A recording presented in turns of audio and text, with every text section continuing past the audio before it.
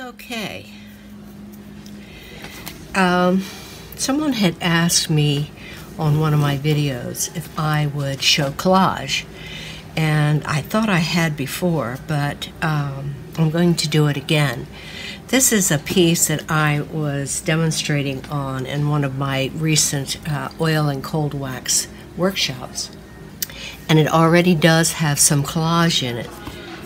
Here's a piece of collage here, and there's collage here, and this is this design that you're seeing on this was done with texture in a gesso in a squeeze bottle. I just squeezed it out and made a design and let it dry.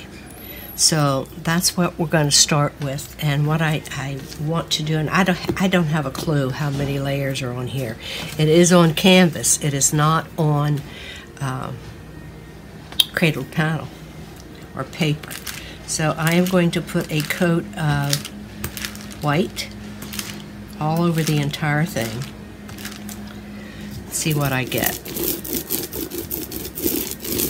And since it is so textured, you can kind of see what's happening.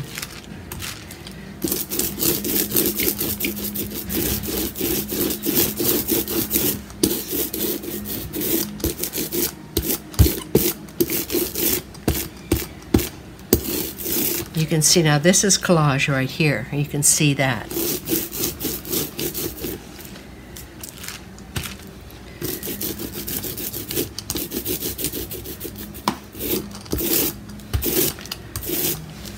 Now, to put down a piece of paper or a collage element into your painting, first of all, you want to make sure that it's good and wet and has a thick layer of something on it. So we know there's a thick layer of white on this.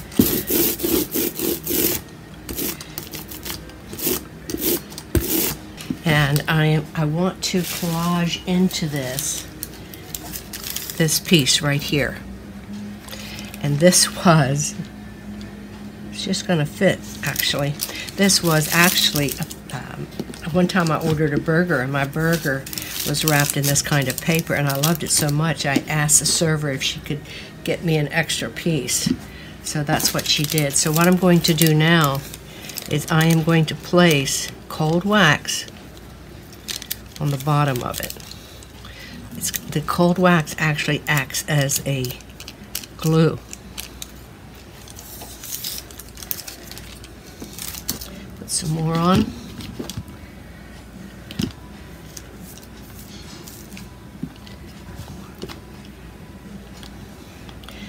See what I'm doing here. I'm just laying it down and I'm putting the cold wax on it. My finger. I want it really covered good.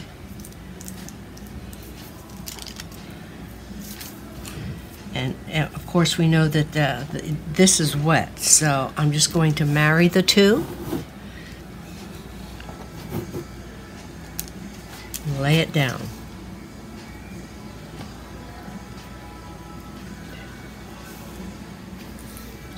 Right to the edge.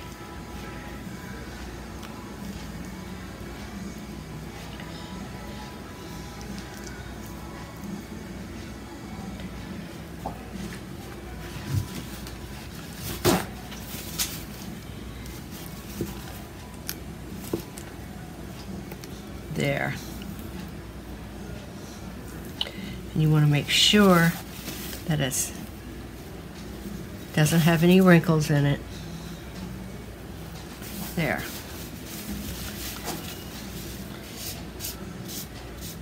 I'm going to wipe some of that white paint off of it for now.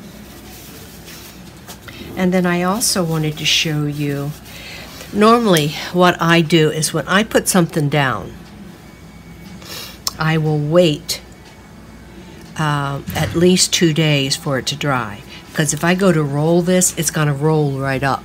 It's not stuck to it.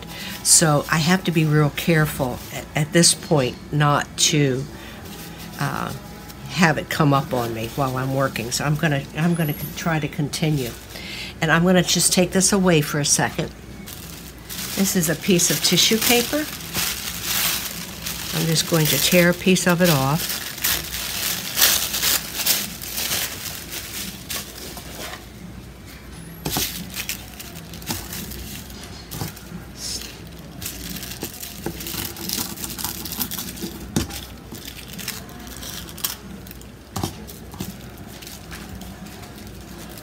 And what I'm going to do is I'm going to draw on this with a Sharpie. Just going to make some lines.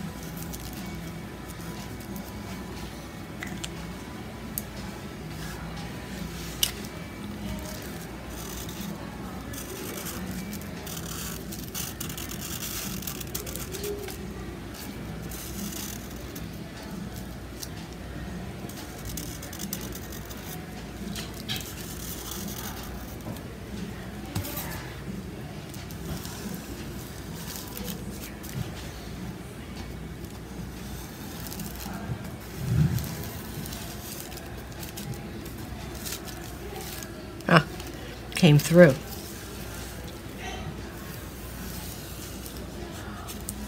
Okay.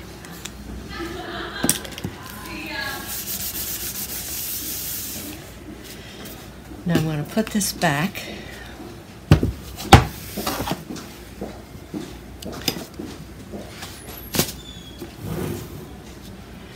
And since this is, I want to make sure you can see what I'm doing. Since this is so thin, I do not have to put anything on the back of it because it's real thin. I just wanted to show you how you can collage with something like this. And if you have a white background, that tissue paper isn't going to show at all.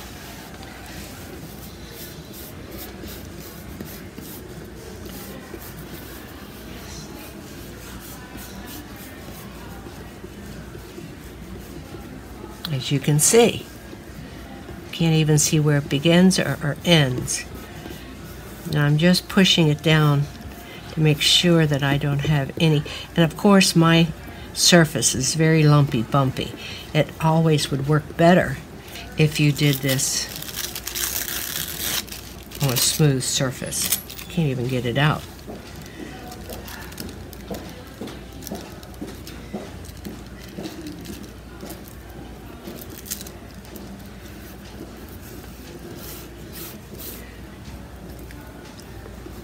My tissue paper is even tore right there.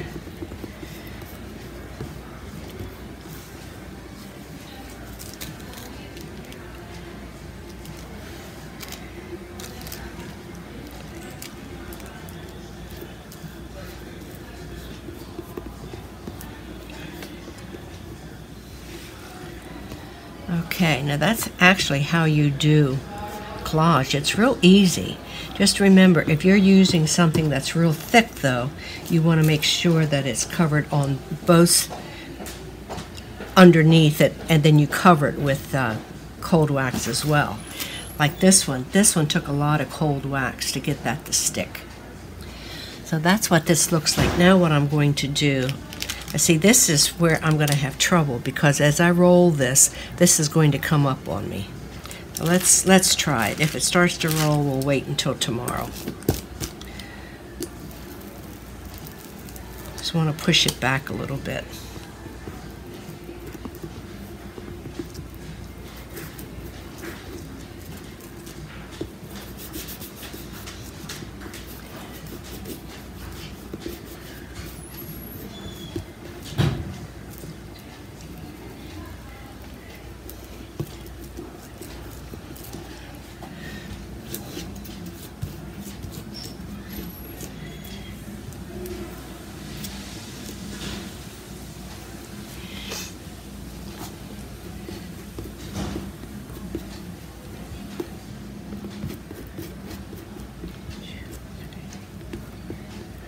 maybe go into it with a little bit of black.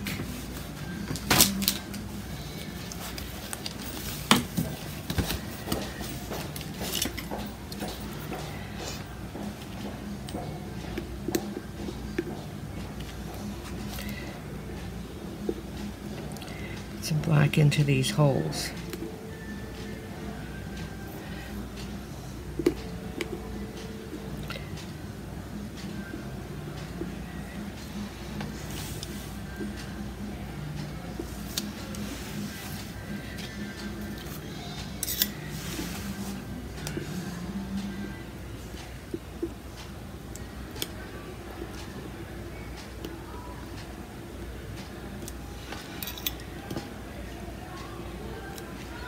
Now we don't want it to be perfect looking.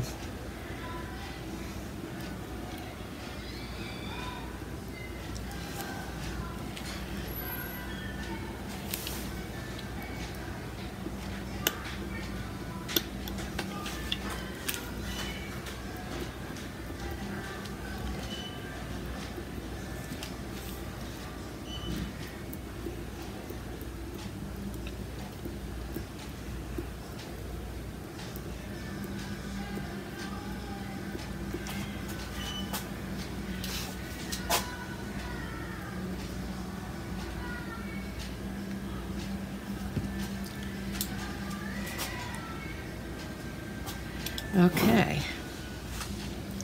Is there anything else I want to do with this right now?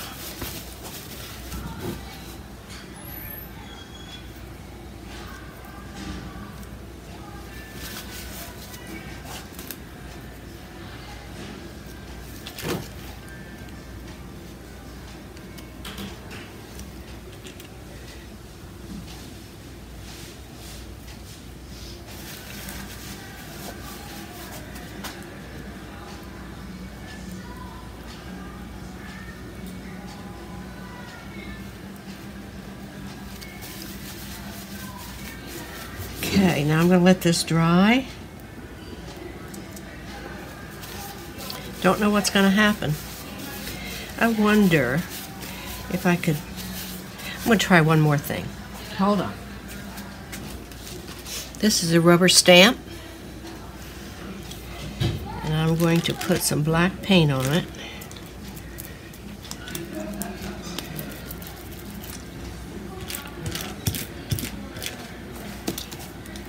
My roller.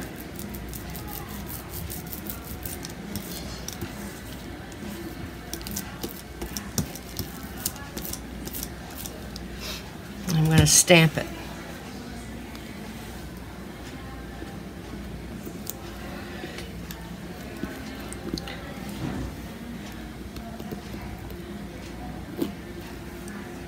Woo! I like it.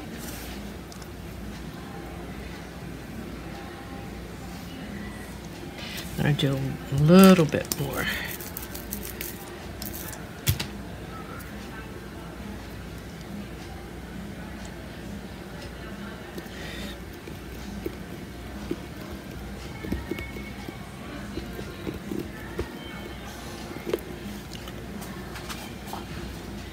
And a little bit more over here.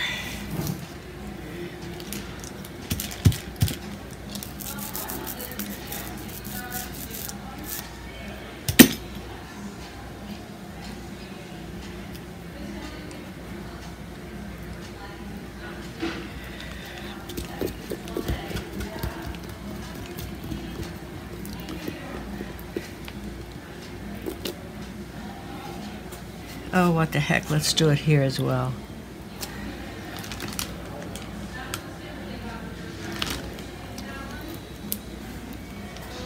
Okay.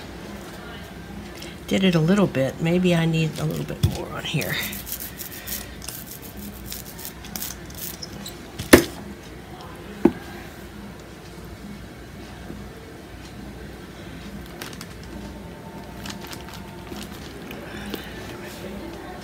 Okay, now I like that. You can just about see my circles over and through here.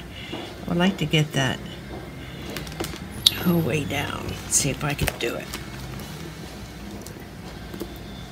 Oh yeah. That's all I can do for today, and we will continue this again, maybe tomorrow. I just wanted to show it to you. This is what it looks like right now.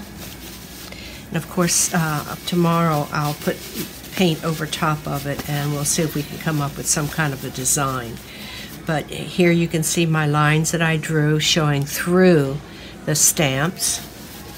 And this, of course, was collage. This is collage down here. You can barely see it, but it's showing through. Okay, I lied. I think I'm going to put one stamp right down in through here.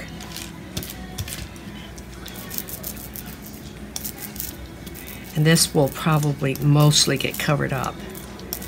But I want you to see the essence of it down and through here.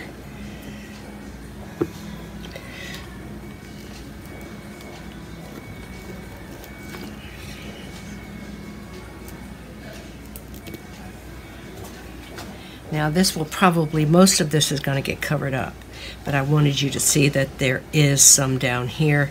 Maybe we'll do some right here as well.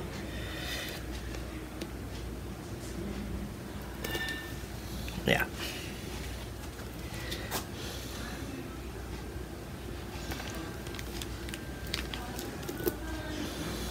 Okay, now I like that better.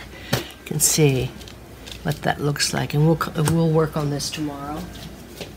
I wanted also to show you how to clean your stamps when they have cold wax on them.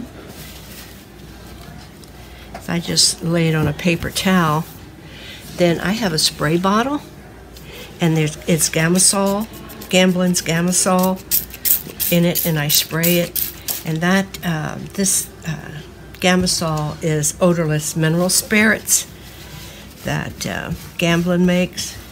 So I'm just going to wipe this really good, get all the paint out of it, out of all the nooks and crannies.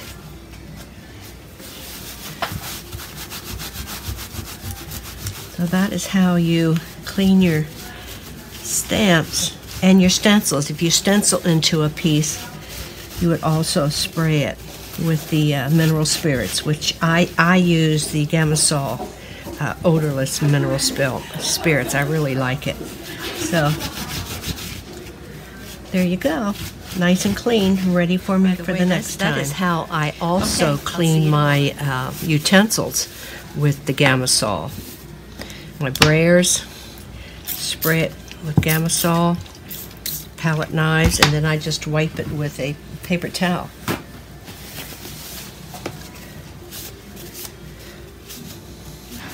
It's not necessary. I don't usually clean my brayers when I'm working. What I do is I just wipe off the excess paint, and then at the end of the day I will clean them up.